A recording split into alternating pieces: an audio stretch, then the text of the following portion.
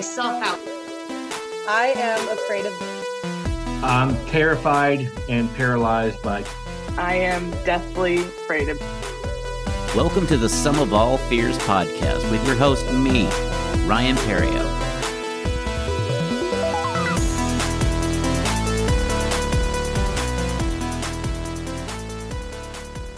Hello and welcome to the Sum of All Fears podcast. I'm your host, Ryan Carriere. This week, my guest is Alain Carriere, a fitness and wellness coach out of Canada. He has developed NutriJourney, which is a fantastic holistic approach to fitness and wellness. He's an amazing human being. We had a great conversation. In this episode, we talk about nutrition, fitness, his journey, and then we get into his fear of body image. So let's get into that interview right now with Alain Carriere.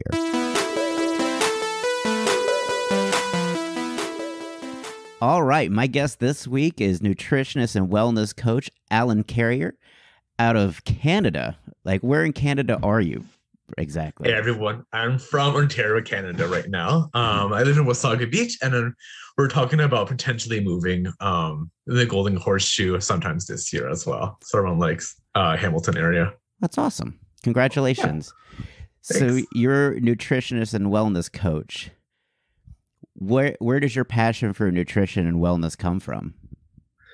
So I feel like it started in my like younger days. When I was like a teenager, I struggled with really bad insomnia to the point like I would probably sleep maybe like 4 or 5 hours a week. I would constantly look up online about different modalities, about like holistic wellness stuff, about mental health, and about nutrition, about whatever I thought was really interesting. And then I just like constantly read stuff online and educating myself about it. And then I remember telling my mom that I wanted to go to college to become like a mental health and addiction worker, because I felt the whole concept of mental health and addiction was like super fascinating. But then the only issue was like the school I wanted to go to was in North Bay, which is at least like 6 hours away. And then I was like, oh, like, I don't know if I could move that far away from home. I didn't know how to cook. I didn't know how to take care of myself. So eventually I turned 18, moved out by myself, went to school to become a fashion designer because I thought that's what I wanted to do. I want to make clothes. I thought it was creative. I thought it was cool. To realize like how toxic it was, like how terrible the industry was. I'm just like, yeah, I don't know if I could do this. And at the same time, like I couldn't sew, I could barely draw. So I just like, some designer I'm gonna be, right? So then later on, like my friend, and like that's when I live in Ottawa, so my friend decided like, hey, let's move up north together because Ottawa sucks. And I'm like, totally does.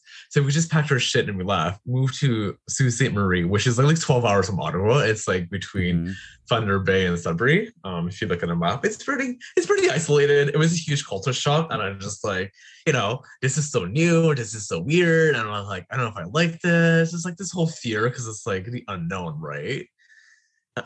So when I moved there, I decided to go back to school to study social service worker, which I thought was pretty fascinating because it kind of goes with like, you know, my passion for mental health and addiction and to help people's wellness and to make them feel better. Then I basically decided like, hey, I should go to North Bay because I wanted to do when I was 16 for mental health and addiction. Then I moved to university, so further down south, closer to Barrie.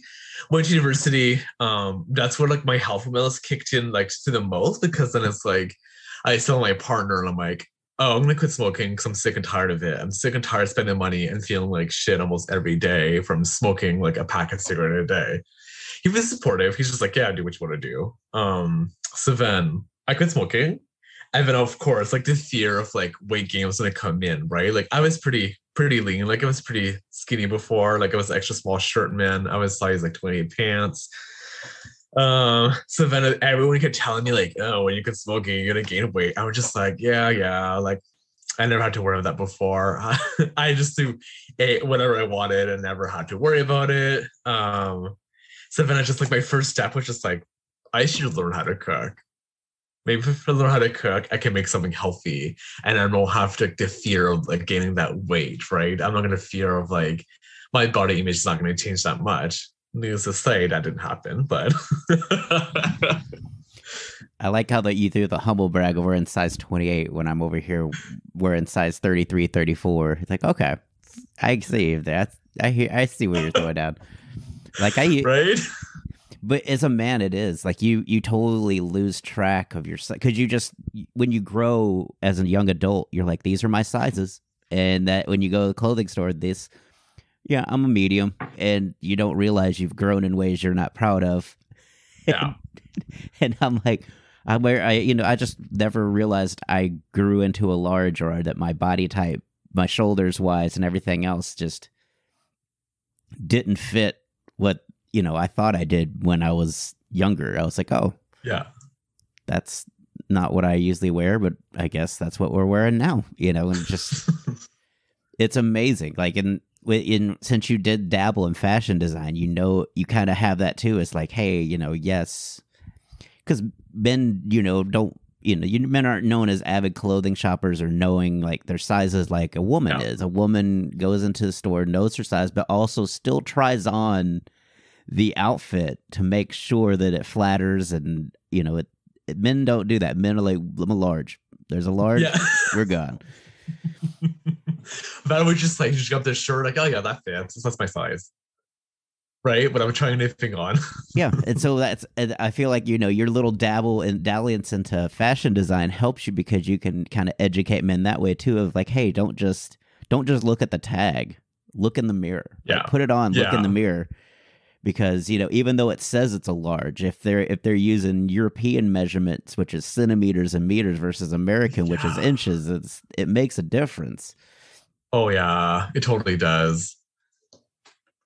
I learned that the hard way buying jeans on eBay. I was like, oh, I can wear 32. And they were like 32 centimeters. I was like, this is hilariously skinny. This fits my leg. Like, I'm like, what starving child? Like, even a starving child would have to suck in to put these pants on. Like, they were that tight. It was like, no one is this skinny. Like, biology skeletons would be like, ooh, this is going to be a little bit of work.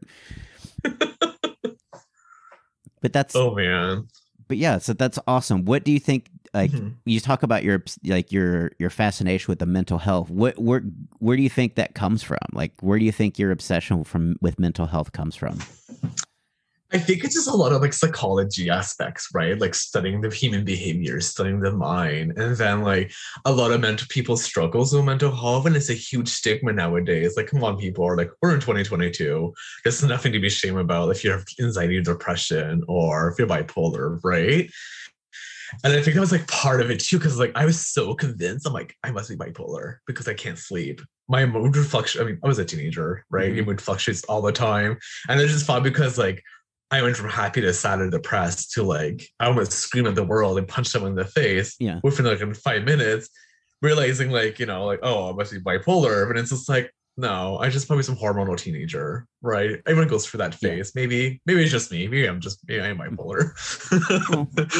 I think they're just varying degrees. Nobody, it's just just because everybody looks good, everything looks healthy on the outside doesn't mean that some of the wiring isn't bad. Yeah. And it's exactly there's a lot that makes up a human being, and there's not a normal. It is just a sliding scale of mental and physical, just strengths and weaknesses. It's your genetic code kind of tells you if you're genetically predisposed to what you're doing. Yeah. And as I've talked about on previous episodes, I'm a huge advocate for I feel like they need to revamp middle school up to have a psychology class, and not a home ec class, but a nutrition class. Home ec, I had home ec when I was a kid. I'm showing my age. We had home ec where you actually studied to be a housewife. Basically, you had a class where you cooked, you baked a pie, you pretended to have kids, you did all these things that is so 50s and 60s you walk into a class, it was I Love Lucy. You had these little dining room, faux dining rooms in the class, and everybody got a little kitchen lab, and we just we played house for about an hour. And I was like, times have changed, but there are things that I feel like it drives me crazy that they don't have a basic rudimentary psychology because of the bullying and everything, like just the rough, early onset of socializing and social circles that goes with, late elementary and early middle school, where everybody's stepping on each other to be the golden child, the one at the top that everybody likes, the popular one. Mm-hmm. And I feel like if you had a basic social dynamics class that taught, like, okay, this is what, just basically respectable, I would say respectful competition. Don't be, not arrogance, but just respectful, respectful confidence. There's to be proud of yourself, but not so proud of yourself that you have to put someone else down. And I think that it would just go a long way, because there's so many things that just by pointing out kids' differences at such an early age, you already start that fear and anxiety of going to school. And your world is, a class of 300 people, and then it grows to like maybe 1,000 when you get to high school. And then your damage is done, because then you realize, 10, 20, 50 years later that the world is 1 million people, but you let 300 people set up your behaviors for the rest of your life. Yep. It's like basically like, I guess this is going to age us. It's like listening to Guns N' Roses. You know what I mean? Welcome to the jungle. It's all about fun and games. You got to survive somehow. And then, like people that do survive high school, like you said, it's like the popular kids. If you're like below the popular kids, you're a nobody, right? And then you're like, oh my God, I'm so socially awkward. Oh my God, like I like this girl, this guy. Yeah. I should approach them. You say hi, and they like don't say hi back to you. You're like, or draw back into a shell, right? You're just like, oh my God, I don't want to exist anymore. Well, or they just publicly humiliate you for your differences. Like, they just the kids use things like, what's your pronoun? Because that's the new thing of, or as adults, we try to be respectful of like, hey, it's what we want to be. Like, so it doesn't matter what we are. It's what we wish to be. Why is it so difficult to just let us be who we want to be versus instead. I don't understand. We did that when we were kids playing house. Like, there's so many people that, played like they were the mom or the dad, and just because they weren't girl or boys, we still played the game. We didn't sit there and think, no, you're a boy, you can't be a mom. That somewhere down the line that got, pushed in. Because you watch kindergartners play and stuff, house and stuff like that. They just assign roles and just, play their interpretation of that role. Yeah. And it's a whole like gender construct, right? But as soon as you're a male, like, oh, you have to be the dad. I'm gonna be the mom because I'm a girl. And it's like, okay, well, it doesn't really work that way nowadays. It is, and but I just don't get the pushback. Is it just that you're afraid that they're going to be happier than you? Is that like because you're unhappy with what you've built, that you just don't want someone else to build something better than you? Yeah. And again, survival competition, right? Survival of the strongest.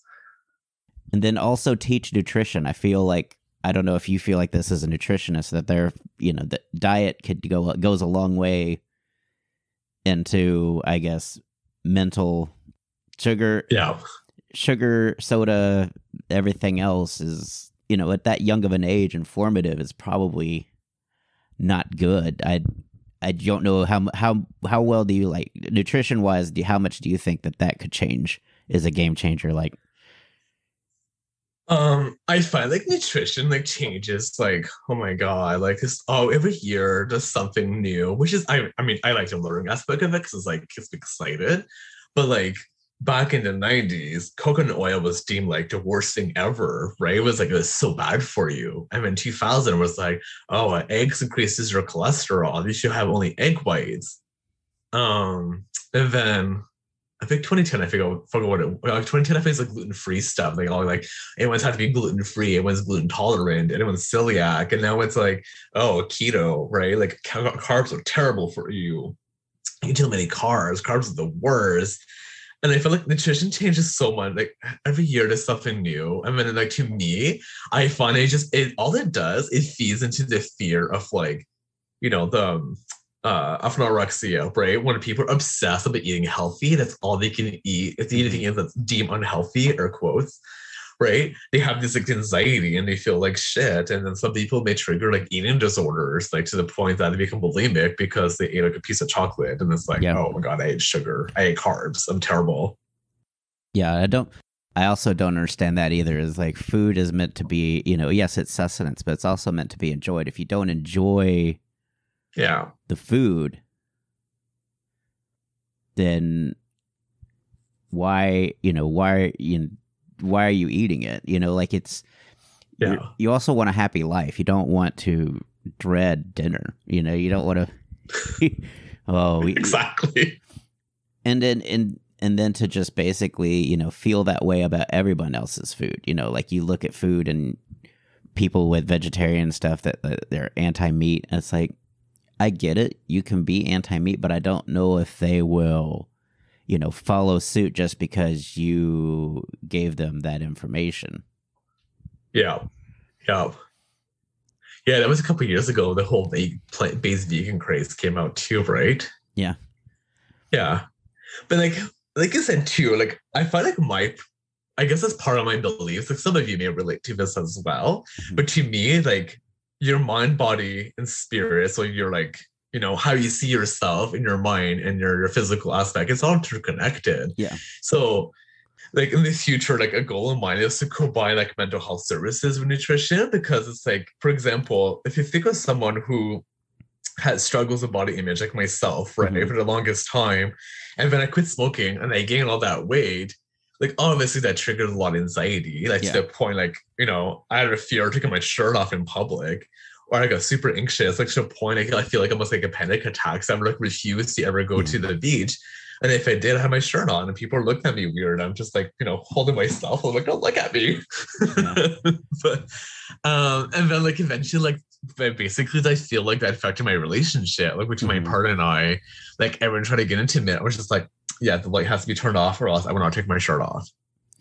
Yeah. And they can always say, how they feel so many times, and if you blow it off, that's the hard part of relationships. We have, issues with your perception, whether it be mental, like I don't know how you find me attractive, or how you can love me when just, and they love you for you, and they can always say that so many times, and they're not there to convince you. They tell you how they feel, but they can't just constantly like, no, they wish they could. Yeah. But at the end of the day, it's like this way you gotta work on your mindset, right? Like believe in yourself, work on yourself, practice like things that makes you feel good. But that's what you're not harming yourself. That's what makes me think what you're doing is so special, though, is because you're so like passionate about mental health as well, that you can also kind of emotionally support somebody while they're going through that weight loss journey, because it can get frustrating to look in the mirror and not see the progress. It's hard to watch baby steps.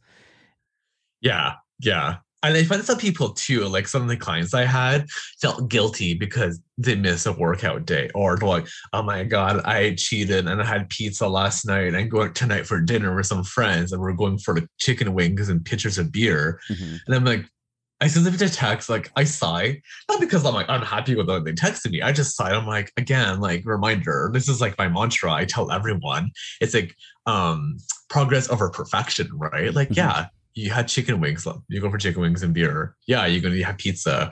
Yeah, you're going to scale maybe on Sunday. You don't see the scale moving. But you know what? Like, it's a progress, right? It's not a race. Yeah. It's a journey.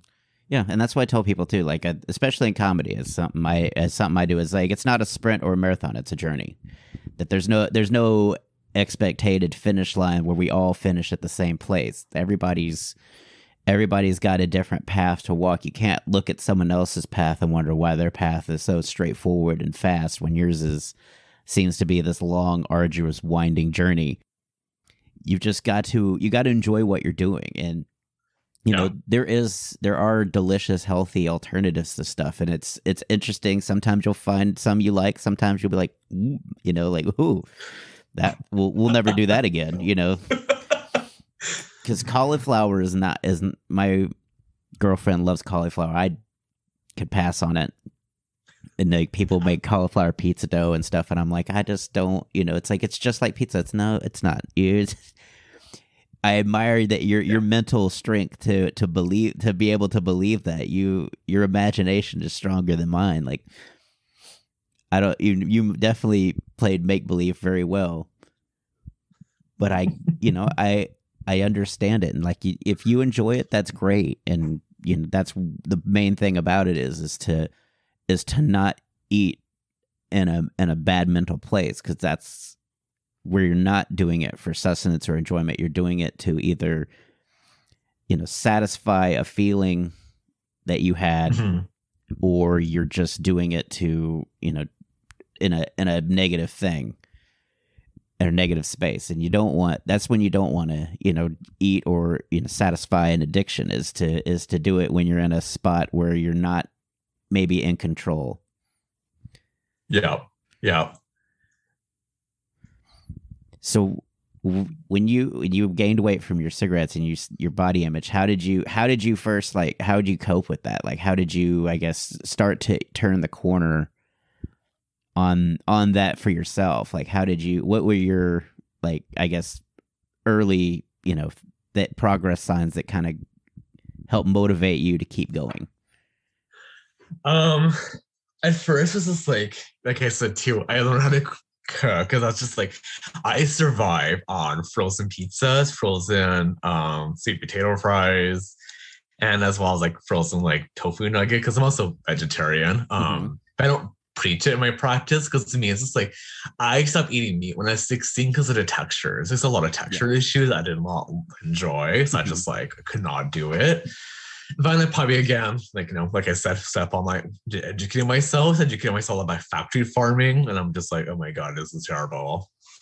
And then so basically, so like, you know, quit smoking was like the very first step I wanted to take, and after that, like I said earlier, I went from like a small shirt to a slowly to a medium to a large, because I remember going shopping and I just like I'm like, oh yeah, I bought this shirt because I'm like, oh yeah, it's gonna fit, right? It always fits before. Till I came home and I realized like it did not fit. And then I always wash stuff before I wear it, because I'm just like, I don't know who wore this before. I don't know how long it's been on the shelf. Like, you know what I mean? Like just like weird things. And I'm like, oh, I must have stuck in the dryer.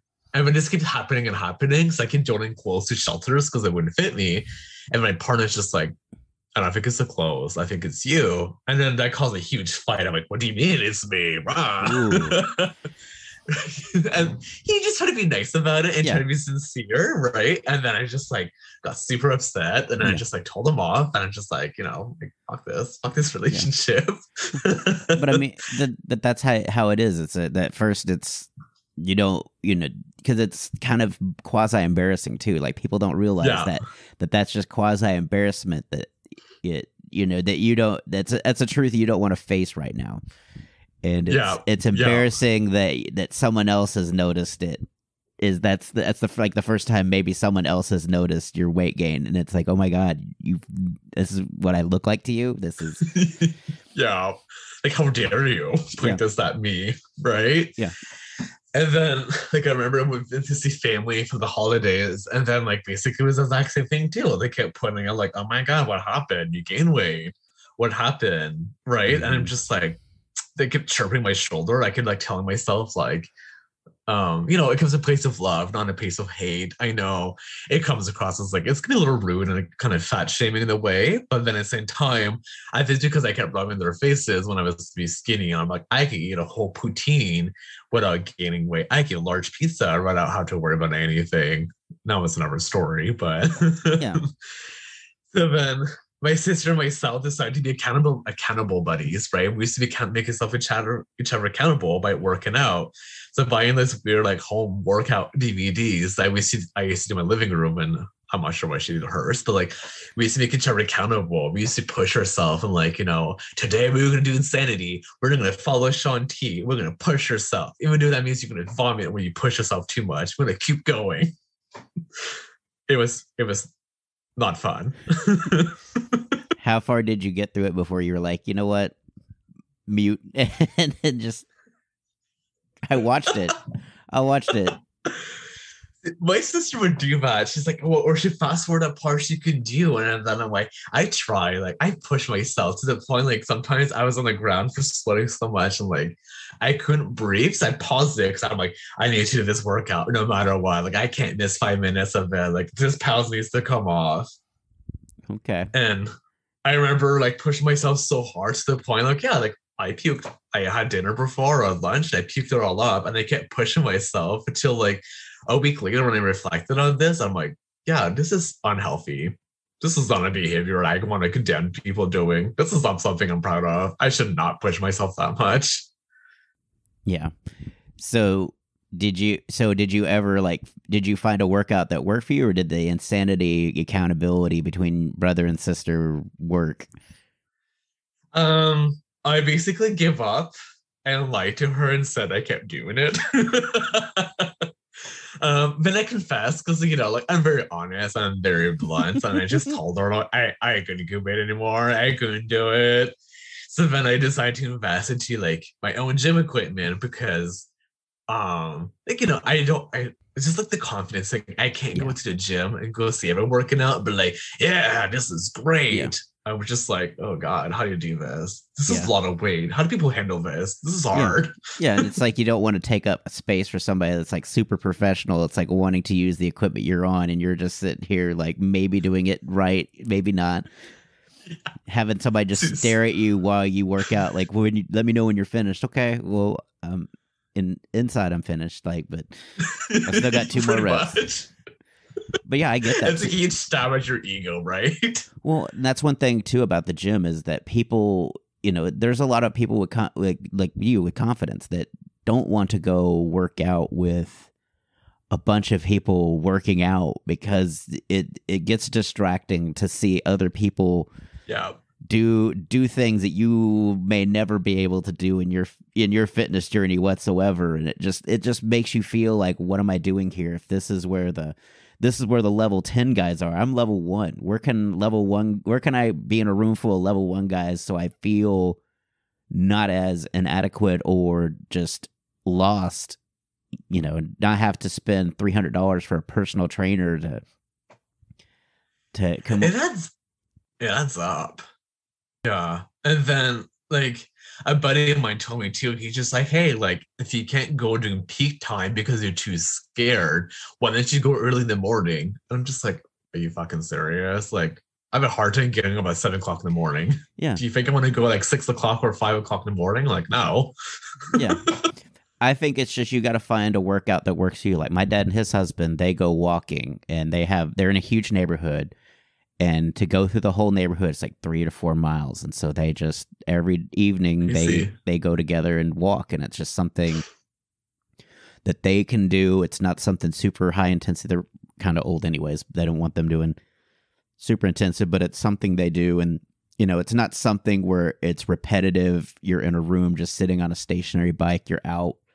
There's distractions. There's things that distract you from the fact that you're just walking. Like if you're walking on a treadmill, I don't get it because I was like, I would have to put my treadmill right in front of my TV because it's like, why am I? I'd have to have something to focus. I can't just walk in place in a room with no, any kind of distraction or anything. Like people with a book, I'm like, how? Yeah, I've seen it before too. Like, when I went to the YMCA with a friend of mine back in university, this chick was biking like super fast, and I was reading at the same time. And then meanwhile, I'm like walking like this slow pace on a treadmill, trying to keep up, and like watching like I have like a little TV in front of it, and I'm just like watching. I'm just like looking at her and looking at TV, and I'm like, what the hell? Like, how can she do that? Then I was tripped, and I'm like, yeah, okay. That's the last time I went there. Yeah. So what exercises do you find work for you? This is a hard thing because, like I said too, I try to work it out in my living room.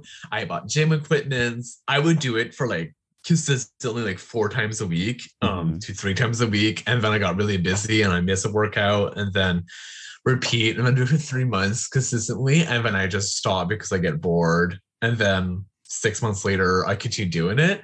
But I find to me, like dieting is just like, I guess, I mean, dieting is just like a fancy word, but like eating healthy, I should say, is a lot easier. Yeah. If you can stop it at the source, it's way easier than to basically, just keep working on something that may or may not, work, or that just gets you down or something like that. Because again, you get that, you get guilty for eating pizza. Then for that guilt, then you find it, you crave another snack food. Yeah. It becomes a slippery slope. And I feel like you said, it's a journey. Like maybe you miss a day, maybe you miss a week because of, there's something you want to do, like travel, or a friend comes to town and you want to visit, maximize your time, visit them, family, Christmas, holidays. You can't, sometimes you're not always available just to keep that routine. And I think a lot of people's problem with fitness is that it feels like there's this discipline that goes into it. I was like, no, it's not. I don't think it's a discipline. I think it's just the people that are there that are super fit just love, that's their cross stitch. That's their podcasting, or, their passion is just to do that. Yeah. So maybe your passion isn't to do that, but if you can find a healthier, more physically straining way to do your passion, I think your passion's gardening, maybe you do a lot more by hand versus using any kind of tools or anything like that. Like you take water, by hand. Don't just set up a hose system and sprinkle it. Maybe you just go out there and walk and spray, then walk back and, just turn everything else into kind of an exercise. Mm-hmm. Yeah, I find to me like gardening is super rewarding because if you can grow your own like veggies or fruits or whatever, it's just like, oh my God, look, I grew up this cabbage. This is amazing. Or I grew this lettuce. And then like, especially right now, I don't know where else, but like in Canada, like in Ontario where I live, like lately since the pandemic's been kind of lifted, it's just like a thing of romaine lettuce is like $3.50, and I'm like, for lettuce, like $3.50 is a lot of money. It used to be worth like $2 before, like 2 years ago. Like, what do you mean $3.50 now? And of course, now people are just saying like, oh, but eating healthy is so expensive. And it's like, well, can be.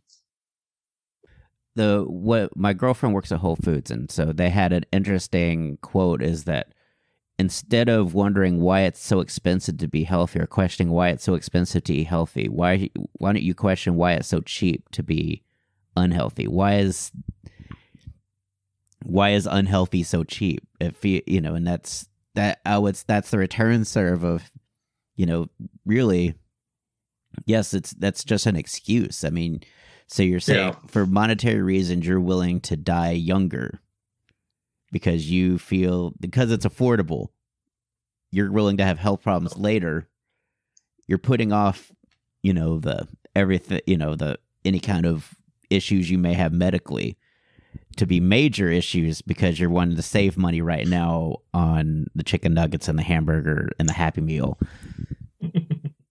Because if you don't know what goes into them, how much sodium or how much sugar, how much your body of that can't process, what are you putting in there? Like, to me, cancer is not a disease where it's one stimulus. I think it's a lot of things that are put in our bodies that we don't know at the time, the long-term effects, because you can't test all this stuff without putting them on.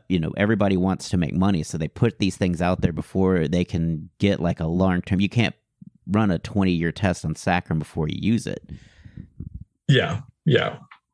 And I think that's where the problem comes in, is that like things like saccharin and things like that are substitutes for natural things that, like sugar, your body then's like, I don't know what to do with this. And eventually I just think that's where the cellular changes start to happen, is this stuff, it's just like dumping toxic waste. It's, it's great until one of the barrels cracks, and then it just slowly seeps into everything else. Yep.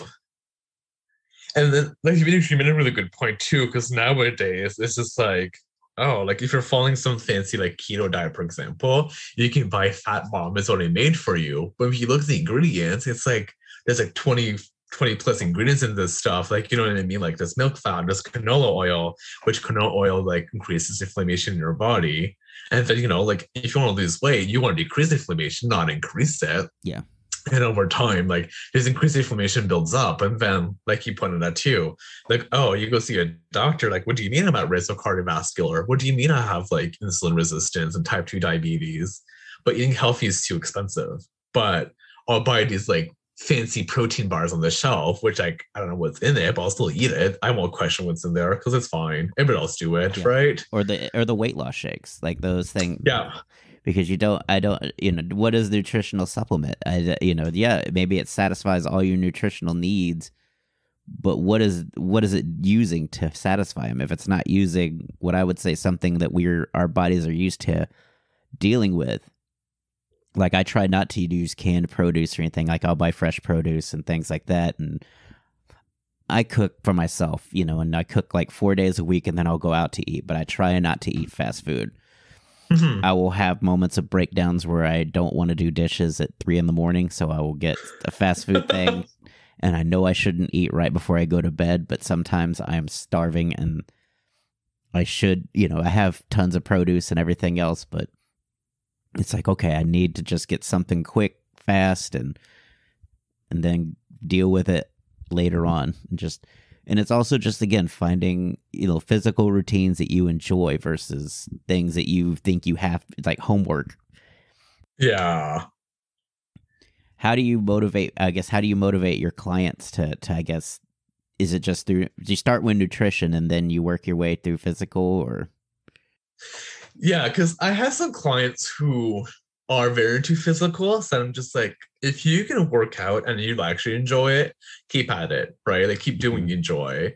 If you don't enjoy working out, then you know what? You don't have to, because to me, like weight loss is 80% diet, 20% working out, right? Mm-hmm. If you, like you said, for example, like your folks who likes to go for a walk around the neighborhood, hey, like keeps you motivated, that keeps you happy, then go for it. Yeah. If it doesn't motivate you or you don't like it, then change something up. Do something that you like. Don't make yourself suffer.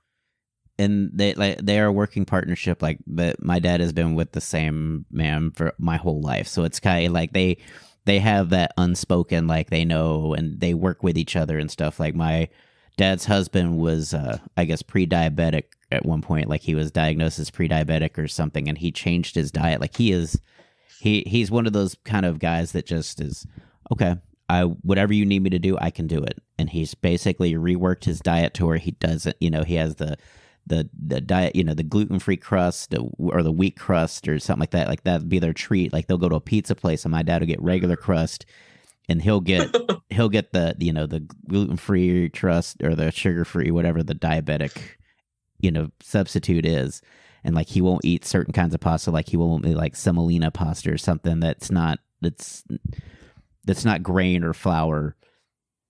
It's been amazing. Like he's literally lost a lot of weight, and it's amazing, just to see when you are like that focused and, this is, and just find things that work. And, even though his favorite thing is lemon pie, to find a way to not just, maybe he will once in a while, but he rarely has that give in. Like he's like, I just can't have it, or he just takes it out of his diet, and it's just a testament. And I'm like, my goodness, like I wish I had your willpower to be able to just to turn all that off, because at some points, I want my guilty pleasure. Me and my dad are the same. My dad's like, I want my guilty pleasure. I want to enjoy eating, like he does things that he enjoys, and he is a smoker, and I've gone to him as a kid and asked him if he would not smoke, and he shot me down and said that's something I enjoy, that it's my vice, and I will continue to do it. I appreciate your concern, but that is my decision. And so I've kind of just been like, okay, carpe diem then, and just, I love you, and I support whatever decisions you make. If you wanted to give up cigarettes, I would, I'm totally on board with that. But if you don't, I'm not going to sit there and slap that out of your hand, or, breathe that tension on it to try it. All I'm doing then is, to me, if I just keep fighting going, this is reinforcing that you do it, like that it now becomes, a battle, or, something where we see, or, don't spend enough more time together because of that kind of friction. Mm-hmm. Mm-hmm. I found like your dad's story reminded me of mine as well, because it's like, when I quit smoking, I learned how to cook, because it was like, to me, it was like like I said earlier, that was like the very first step I had to do. I tried working out, and it's like, yeah, like I have my moments. Like now with like it's spring in Canada, so like I'd be more like wanting to go outside and get some vitamin D, mm-hmm. or garden, or do stuff like that. Like I enjoy, but like I remember like when I quit smoking, I learned how to cook, and then I felt like shit like a lot of times, and I went to see doctors, like walk-in clinics, to see, like, trying to talk to some doctors to find out like what was wrong with me, like why did I feel this way, is there like some sort of test they can do to assess, like, someone can tell me what's wrong, so I can work on it and try to fix it myself if I have to, or if there's like, I would just say like pills, because I usually don't like taking like prescription drugs, but I mean like this, what can I do, right? What can I do to make myself feel better? And then every doctor was just like, yeah, there's nothing wrong with you. You're just a stressed out student. Then I had internal parasites, and then doctor just like, yeah, you have parasites. Use this cream. I'm like, great, thanks. Why did you use cream for? What is the cream gonna do? They're like, it was like kill the parasites. I'm like, yeah, externally, but not internally, will it? And then so I tried the cream out for 2 weeks, and I threw it out because I was like, this is useless. That was like $30 for cream that, costs money. Like, shit like that adds up, right? And so then I went to see other walking clinics, other doctors. I mean, it was the exact same thing, like the exact same broken story. I'm just like, this is super frustrating. One doctor basically yelled at me saying, because he would not help me because I don't have a family physician that's assigned to me. And then I'm like, well, it's my choice. I don't have a family physician because I never go see one. Not because I don't want to. It's just one of those, like, I feel every time I see one, they're like, here, take these drugs and take this and take that without telling you like why, right? And give me the whole picture is what I would say. Exactly, right? So then I got super frustrated, and then I was like, well, I could see a naturopath, but it was also university. It's not like I had a lot of money, because naturopaths to begin with, some cost like $300 just to do initial assessment with you. And I'm like, oh, this is a lot. So then I went to my supplement store. There was a nutritionist there. So I talked to him, picked his brains, and I'm like, yeah, like I feel this way. I quit smoking. I gained all this weight. I'm tired all the time. I have poor digestion. Like I am popping like Tums most like 5 times a day for like absolutely, because I had poor digestion, had this heartburn feeling. I have just like ringworm on me from parasites. The doctor told me about this cream. Like, what can you do? And then basically, like, I think I chatted with him for like an hour, and my mind was blown. Just because someone I just met told me exactly, like, you could try this, we can try that. This is like what's happening. You quit smoking, so you're probably feeling like this. This is what, like, what I mean? Like, I'm like, oh my God, like this guy is a God saver. Like, this is amazing. And like went to see him for multiple sessions, and then basically I feel like every time I talked to him was more like, I was pulling the weeds out of the garden, right? Like I figured out why I felt this way, what was happening to me. And then start working in mental health for years and seeing so many people, like mentally ill people, getting sicker every day over, like, not because like the medication, but about certain foods they were eating, certain things like, the group homes that were looked at were just like, yeah, that's what they eat. They eat frozen pizzas and frozen chicken nuggets because that's what they buy. And I just got really frustrated. And then I just looked up online. I'm like, maybe I should become a nutritionist. Maybe I should really educate people. Like, maybe I can make a difference, right? Yeah. And here I am talking to you and talking to all of you. Mm-hmm. And then basically, like your dad's story again, what reminded me also, like, when I gained all that weight, I was I had a feeling I was pre-diabetic. I had a feeling my dad's side of the family struggles with cardiovascular Hmm. disease and high blood pressure. So I was definitely at risk on top of that too.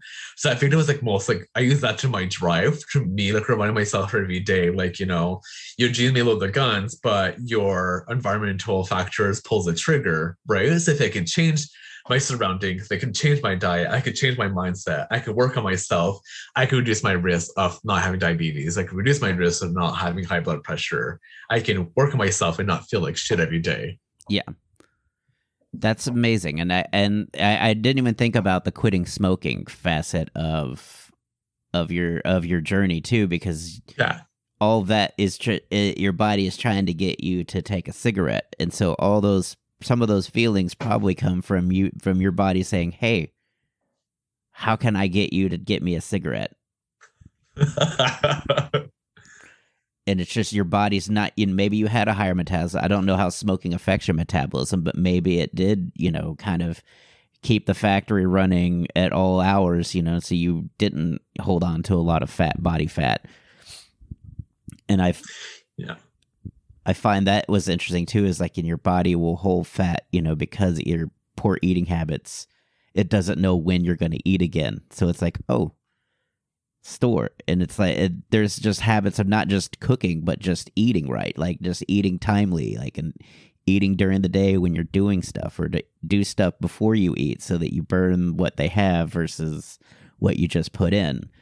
There's all these little trinkets of, things that, that mental health, I'm sure, are fascinating, that's just dietetically, this is how your body works. If your body, will use what you just ate if you start exercising after you eat versus what you have stored if you do it early in the morning or when you first wake up before you have your breakfast. If you work out, then your body starts working more, it's actually, it's already up and running, and everything you've had before is starting to get used, not just the food you just ate. Yeah, because this is just smoking too. Because smoking is just loaded with toxins and chemicals, and it's one of those. It's like a protein bar you can buy at the grocery store. Yeah. You don't know what's in it. In Canada, the FDA doesn't have to tell you exactly what are the ingredients of household cleaning product, or if you buy, for example, some supplements. Again, they don't have to tell you what's in there. So some companies could say yeah, it's just in that. Meanwhile, they can add tons of other fillers and toxins and shit that you don't even know when you're taking it. You're yeah, this is great. It tastes really good. So, what was your first meal that you learned how to cook? What was your first meal that you're on your journey and do you still cook it?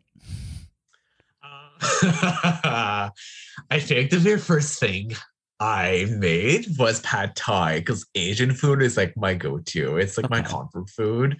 So I learned how to make pad thai. I made it for my partner and he tasted really good. I was super proud of myself. I made tofu for me and I made some for chicken for him.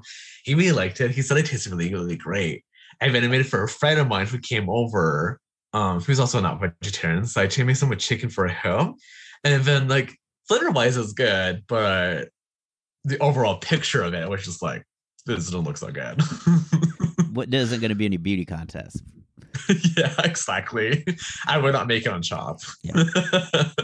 My dad's the same way though. He cooks for people, or he'll definitely, he loves to cook, but he loves to, again, like you do, what do you want? He'll research some vegetarian, my cousin, his niece is vegan.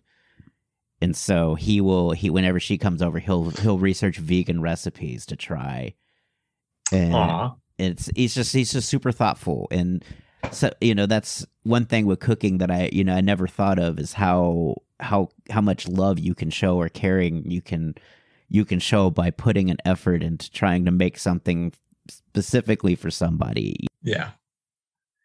Yeah, because it's every time now when I have a dinner party, all my friends or whoever gets my guests come over to oh my God, your food tastes so amazing. You always feel the love. And I always remind them, I'm 10 years ago, I don't know how to make this. this is stuff from watching YouTube, reading blogs, throw things in a pot, and just like, I don't know, casting some magic spell, whatever how you want to describe it, but it turned out great. And and it's like, yeah, like you said too, right? You do taste the love, you do taste the effort, and everything you put in there. And it's just like it's magic. Yeah. That's how I do describe it. But it's also, it comes from an honest partner too. Like your partner played a great role in actually giving you honest feedback about the food rather than saying, oh, it's great, and then it not be. Because then you're just putting, he knows that if he says yes, you're going to be cooking this like 5 days in a row. And how long is he going to be able to keep up that lie? I made your favorite. And he's a tough critic because usually like when I eat something, I'm like, if I really like it, I'm like telling myself like, oh, like super grateful I made this food. This is amazing. This is so good. I'm like, how do you feel about it? Oh yeah, it tastes okay. and it drives me nuts. And I keep pushing myself. I'm like, one day he's gonna say it tastes really good. I'm gonna get that credit that I want. I'm gonna get the credit that deserves. He's gonna that. You ever seen Ratatouille? Yeah. He's gonna be that food critic at the end where he's got that, where he has the ratatouille and he just has the whole like childhood, reliving childhood. I love it. But yeah, that's great though. I mean, that's a good part. That's someone that like is a great support system that's willing to taste. And also, I don't know, does he cook for you sometimes too? Will he throw? Yeah, really like how we do things is I'm the one who's known to cook healthier things. Like, I'll make stir fry and then I'll use like coconut meals instead of soy sauce, or or I'll make like the other day I make shish kebab with ground chicken for him and I use tempeh for me with like turmeric rice and then a salad on the side. If I ask him to cook, he usually make my favorite, which he makes like the best mac and cheese ever. I was gonna say that's probably why he rock. When you said you're healthier, I was like, yeah, he probably just rocks out a mac and cheese and. And he makes like this cheese sauce from scratch, right? It has like 4 kind of cheeses in it, and it's so good. Like like I'm the one who cooks the healthy things, and if I want something unhealthy or some sort of comfort food, I ask him to cook. Right? It's all about balance. That's how I see it. Yeah, I was gonna say maybe one day y'all could take a recipe and see who makes it better. Just like do a little contest. 'Cause that was a podcast I had with my girlfriend because she can cook really well, and I'm okay at cooking. I'm again, I don't win beauty contests, but I can cook some really good food. And I was like, what if we just did a cooking contest where we just took a recipe and let her child be like the blind taste test? I love that. And we would just basically just do a weekly podcast of how are we change. Maybe we tweak the recipe. Here's my tweak. Here's her tweak, and just kind of because I'm a spicy fan, she's not, and so we have like these contrasting views on food, but we both like love food. And so I just think it'd be really interesting to do that would be kind of a fun cooking podcast to compete to see who wins. Yeah. I love that idea. But yeah, this is a fantastic conversation. I'm glad. So how do you feel about your body image now? Like are you where you want to be, or are you somewhere in between and happy, or? I feel like since after talking to the nutritionist and then learning so much about what was going on with me and then working on myself for for so long, like I read so many like self-help guides like for my mental health, listening to so many podcasts and like being inspired by so many people. And then basically I decided to become a nutritionist myself and continue working myself. And now I'm glad I can say that my body image has like been a lot better. Like I have my moments on days like when I go to the beach, if I see some guy beside me like super ripped and buff, and I'm like, I won't feel so good about my body image, but I figure we see someone who's kind of like, myself, like a little average. And I'm like, yeah, like, what? This is fine. If he can take his top off and rock himself in a Speedo, so can I. Maybe not the Speedo part, but so can I. I can take my top off. No one cares. No one's going to judge you. Yeah. And also I see it with people with abs and stuff, it's like, you don't know how much nutrition and just diet discipline goes into that. Yeah. Like it is frequent exercise, cardio, and just almost low-key starving yourself. Yeah, which I'm like, oh God, Yeah. I'm not that dedicated. Because back at, I was like, maybe I can get abs, and I read an article, and it was like this nutrition plan. It was like a cup of brown rice here with 3 veggies.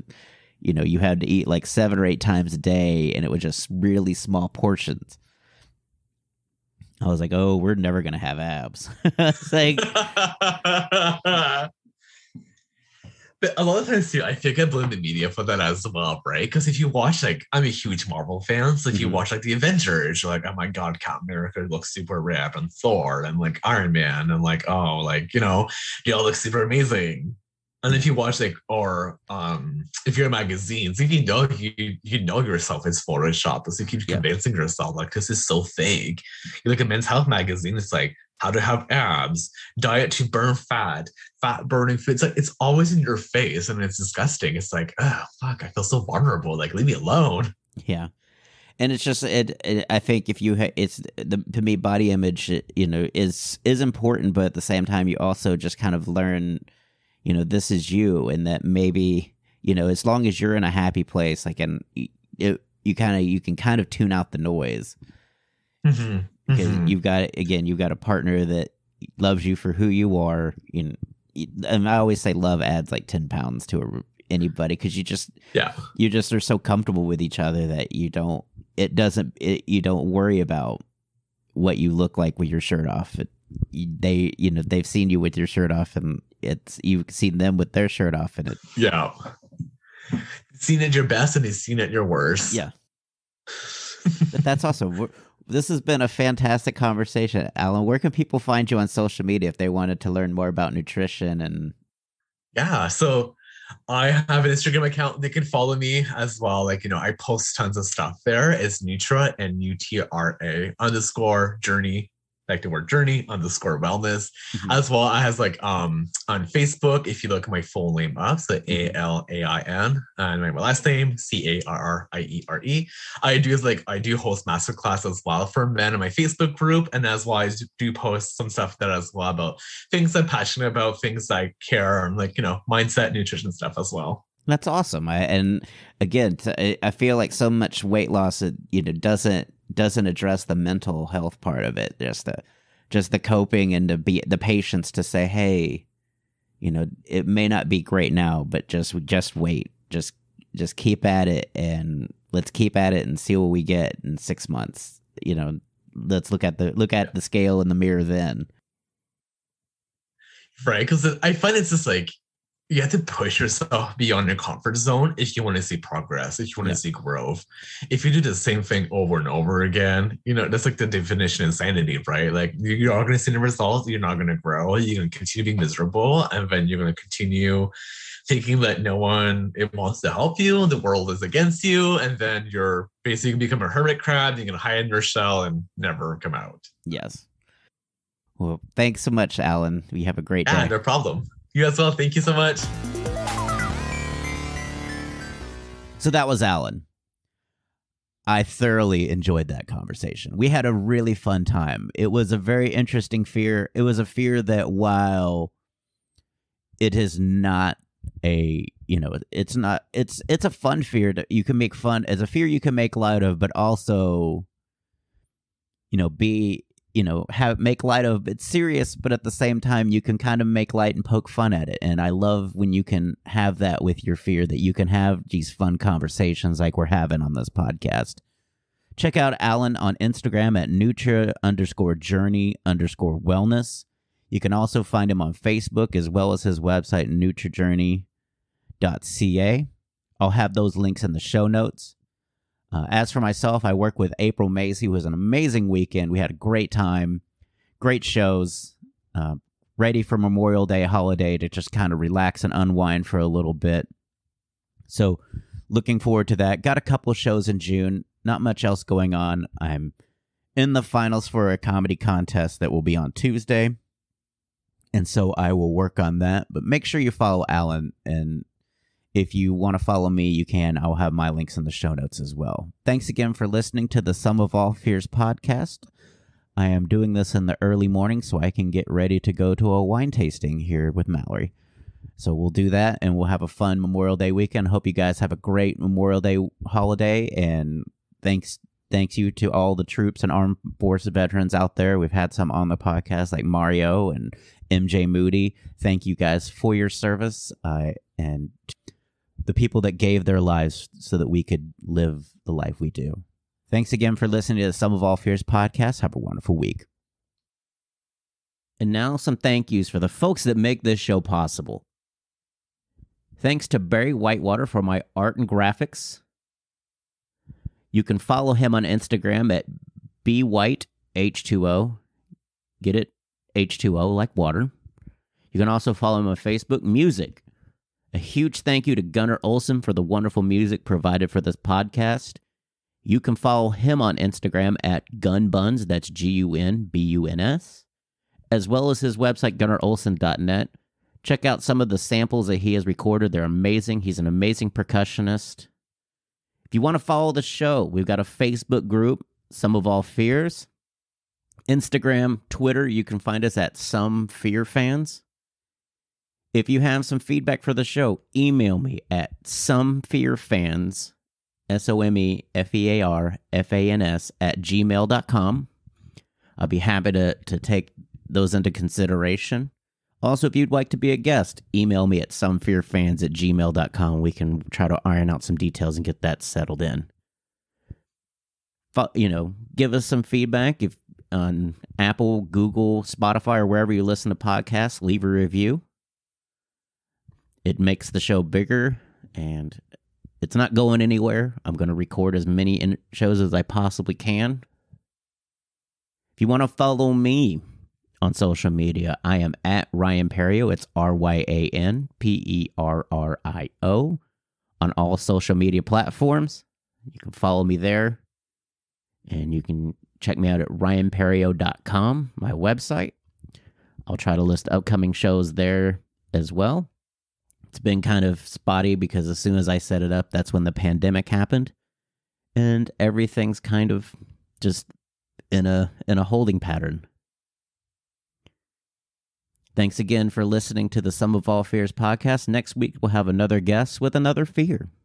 Thanks for listening.